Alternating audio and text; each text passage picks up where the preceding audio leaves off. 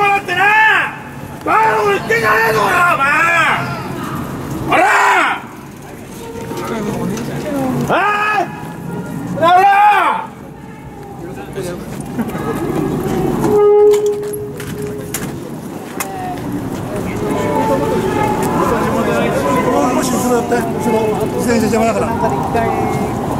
そもそもよ、こんなバカな連中によ、デモ申請させてよ、デモを終わらせる時間は間違いないんじゃねえか。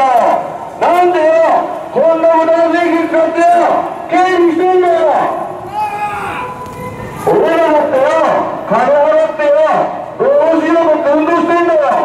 こいつらが金払って労働しようとってかもしれないけどよ、こっちだって運動するために労働しよう金使って払ってやってんだよ。それをよ、一方的に否定するのおかしいんじゃねえのか。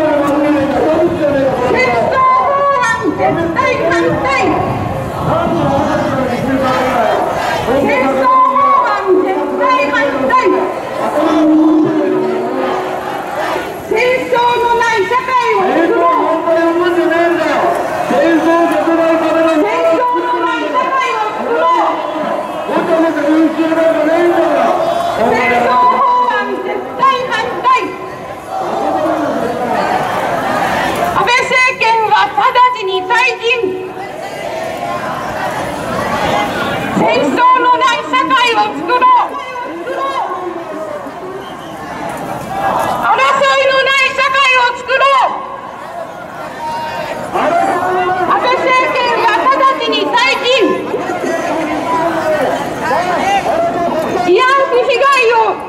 慰安婦の被害事実を認めよう。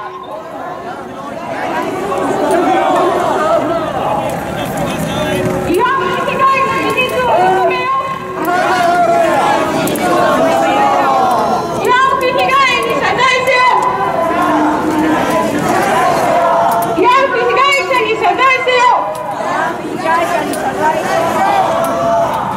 被害者が生きてるうちに解決せよ。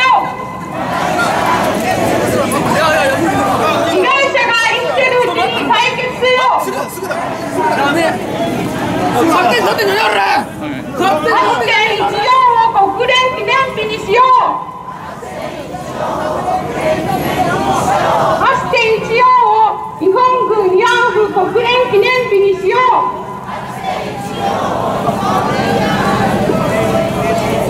アジアの平和をみんなで作ろう。アジアの平和をみんなで作ろう。今しかない慰安婦問題解決は、今しかない慰安婦問題解決は、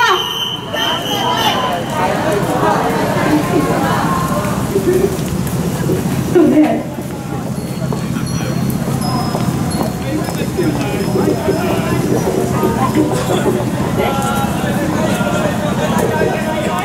求めてデモンストレーションをしています。日本軍慰安婦被害者は本当に戦争犠牲者です。戦争の中で男性の性を満足させ、日本兵を騙され、日本兵を騙すというか、なだめるために女性が利用されました。これは本当に女性に対する屈辱です。そのようなことはこれからの世の中でないようにしなければなりません。そのために私たちはデモンストレーションを行っています。今日8月14日はキム・ハクスンさんが毅然と名乗り出た日です。日本政府が軍の関与はないということに屈辱と怒りに満ちて、私が証言者だ、日本軍はきちんと関与をしてたし、軍の主体です、日本慰安婦制度の主体者であるということを告発するためにキム・ハクスンさんは名乗り出ました。そして多くの同じような被害に遭った女性たちの力となってきたのです。これは女性が輝く社会って言ってますけれども、本当に被害者たちが名乗り出たことによって輝きました。そして被害者の同じような被害者の灯火となったのです。私たちはこの灯火を記念して8月14日を日本軍慰安婦メモリアルデーとすることにしました。どうぞ8月14日は日本軍慰安婦メモリアルデー、8月14日は日本軍慰安婦メモリアルデーと皆さんご記憶ください。そして彼女たちの勇気をたたえ、同じような事態が世界中からなくなるように、戦争からなくなるように、紛争地からなくなるように、日常からなくなるようにしましょう。そのために勇気を振り絞って告発をしたキム・ハクスンさんの発言、告発した8月14日を私たちは日本軍慰安婦メモリアルデーとして祝い記念し、そしてその同じような被害がないように行動するために使っています。普通工場の皆様、私たちは日本軍慰安婦問題の解決を求めてデモンストレーションを行っています。日本軍慰安婦は戦争の犠牲者です。日本軍の戦争のために、日本軍の兵隊のためのその欲望を満たすために借り集められて、借り集められました。言葉のわからない外地に行った人たちはどうして逃げることができましょう。そこへ閉じ込められ、一日何十人もの性暴力に遭い、それに耐え抜いていらしたのが今名乗りを上げていらっしゃる慰安婦生存者の方々です。それでは被害者は戦争になれば女性や子どもたちが一番犠牲になることを身をもって体験しています。それで戦争反対を叫んでいます。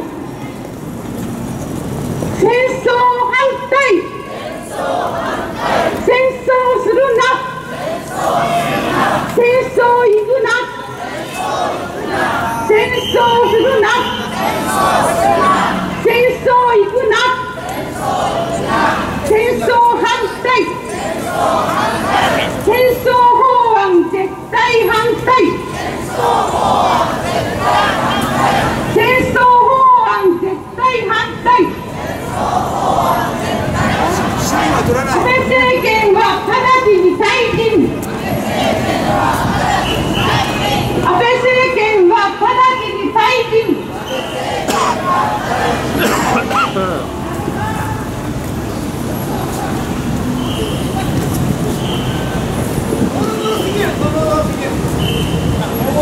教育への政治介入をやめろ。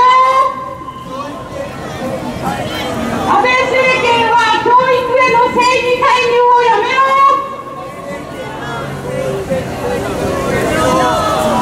安倍政権は教科書への政治介入をやめろ。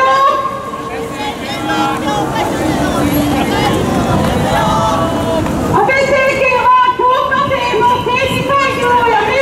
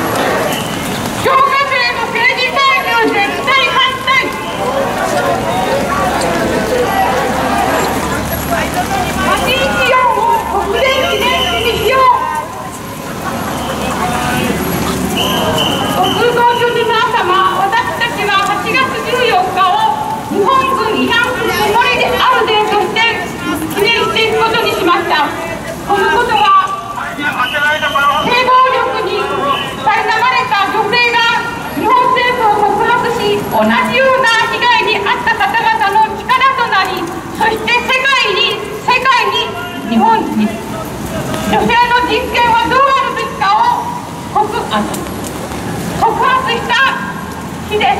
8月14日は日本軍慰安婦問題慰安婦メモリアルデーです。皆様、8月14日を日本軍慰安婦メモリアルデーとご記憶ください。この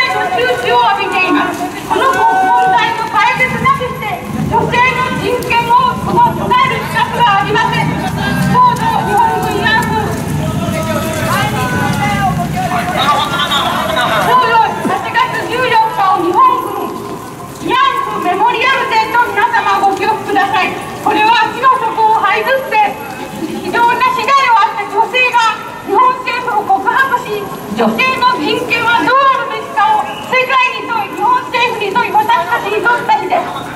どうぞ8月14日を日本軍慰安婦メモリアルデーとご記憶ください。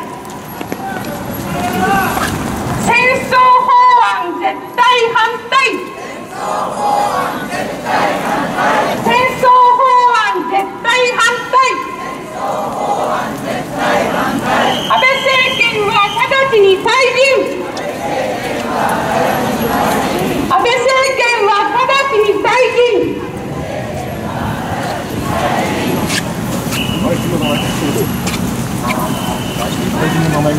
アジアの平和をみんなで作ろう。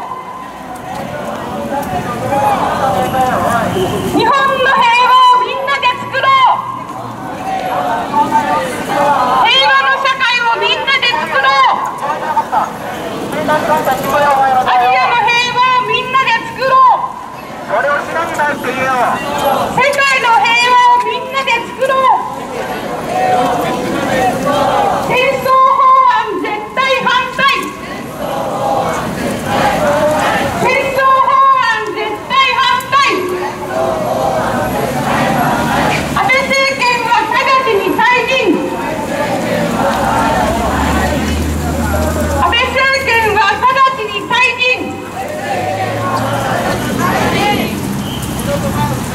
日本政府は慰安婦問題を解決しよう。日本政府は慰安婦問題を解決しよう。日本政府は慰安婦被害を認めよう。被害事実を認めて謝罪せよ。心から謝罪せよ。謝罪の証を行動で行う。生きてるうちに解決せよ。生きてるうちに解決せよ。生きてるうちに被害者が生きてるうちに慰安婦問題を解決せよ。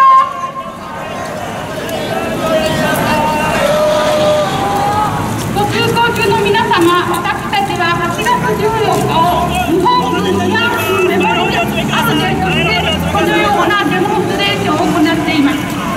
従来の戦地で従来の人権侵害を受けた女性が告発し、その告発によって各地の戦争地、紛争地、そして日常的な女性たちの人権がどうあるべきかを考えさせてくれたその日、それが8月14日です。キム・ハクスクさんが名乗り出た日です。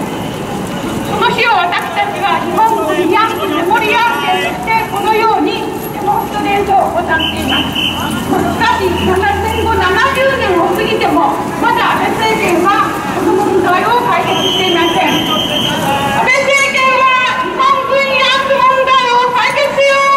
安倍政権は日本軍慰安婦問題を解決せよ。安倍政権は日本軍慰安婦問題を解決せよ。安倍政権は日本軍慰安婦問題を解決せよ。安倍政権は日本軍慰安婦問題を解決せよ。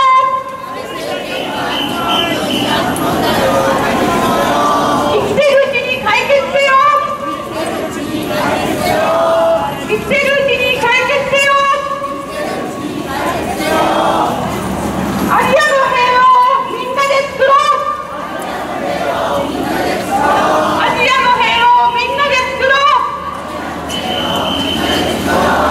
戦争のない社会を作ろう。戦争のない社会をみんなで作ろう。